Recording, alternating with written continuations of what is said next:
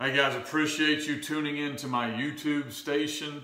I'm a big believer in keeping things simple, and so this week is going to all be about how to simplify things within your program. I actually got started in the YouTube kind of little mini clinic deals talking about keeping things simple, and I want to continue in that vein this week. So today I'm going to be talking about practice time and drills, how to keep those simple and effective. On Monday, we'll be spending our time talking about the offensive side of the ball, how to shrink the world for your kids and keep things simple for them. On Tuesday, we'll be doing the same thing on the defensive side of the ball, how to shrink the world for them and keep things simple for them. On Wednesday, I'll be talking about the weight room, how to keep things simple and effective inside the weight room. On Thursday, I'll be talking about how to do things within your coaching staff to keep things clear and concise and simple. I think the word simple gets a bad rap. I think a lot of times people hear the word simple and they think dumb or somebody didn't spend a lot of time on that, or it's so simple it can't be the right answer. And I'm hoping to prove this week that all those assumptions are false, that the best teams, programs, really leaders in any walk of life are really good at this, at understanding how to shrink things and make them simple and be effective. If you'd like more information from me, you can go to my website, fbcoachsimpson.com. You can reach out to me, fbcoachsimpson@gmail.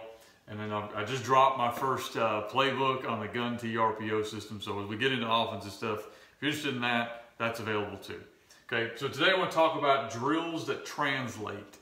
To me, there's nothing worse than watching somebody run a drill and they don't really know why they're running that drill. I see it all the time in multiple sports. You know, I've got my own children now that are coming through playing football, basketball, volleyball, playing all the different sports. So when I ask them about their practice, a lot of times they'll say, well, you know, what did you guys do? And they'll tell the drill. I say, well, how do you see that in a game? And a lot of times they have no idea. You know, and as they've gotten older, they've started realizing we need to associate the drill with the game. You know, that sometimes gets lost. As coaches, we understand where we're going, but do our players understand where we're going? There's a ton of great resources, guys, available if you're looking to build in really good drills that I would recommend, as no one gives me money, so I'm just telling you what I really think, okay? InstaClinic, I just kind of found them this past week. They've got a lot of really good stuff out there, short and concise, you can go to and steal from. Atavus Tackling, I get a lot of my stuff from them. Great companies, a lot of great resources are out there. As a coach though, what happens a lot of times is we see something and we take it without knowing why. So if you're gonna go take something from some of these people that do really good stuff, or from me or from whoever, you know, you need to understand why you're taking that drill and how that works for you. There's a lot of really good drills that would not help my team. And so we don't do those drills, not because they're bad drills, but because they don't apply to my team and what we do.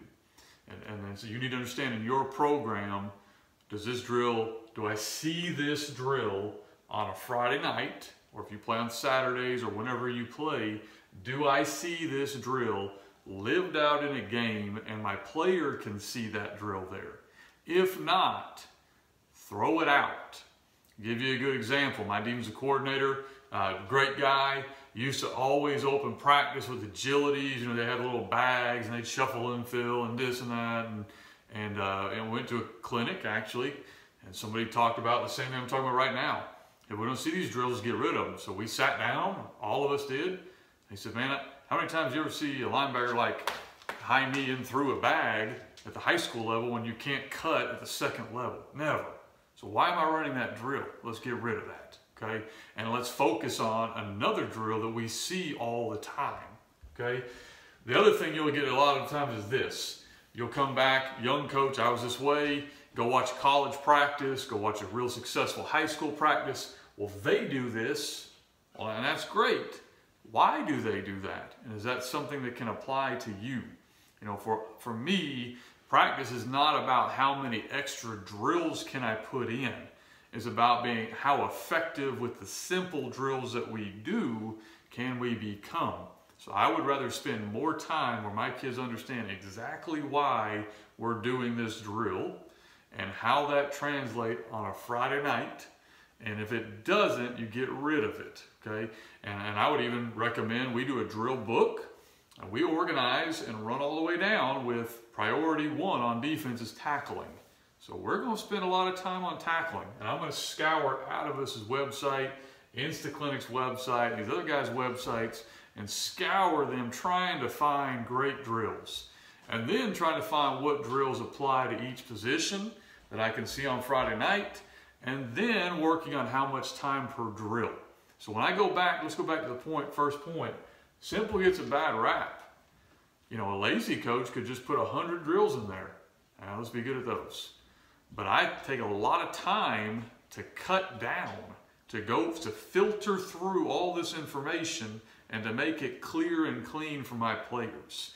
So that's something as a coach I want to challenge you to do when it comes to drills and your practice time. Drills that translate is what you need to focus on. Go steal from great people, but make sure it works for your school and your drills. Really excited about the rest of this week. We'll be walking through offensively how to shrink the game for your players, defensively how to shrink the game for your players in the weight room and in your coaching staff. Hope you get something from this week.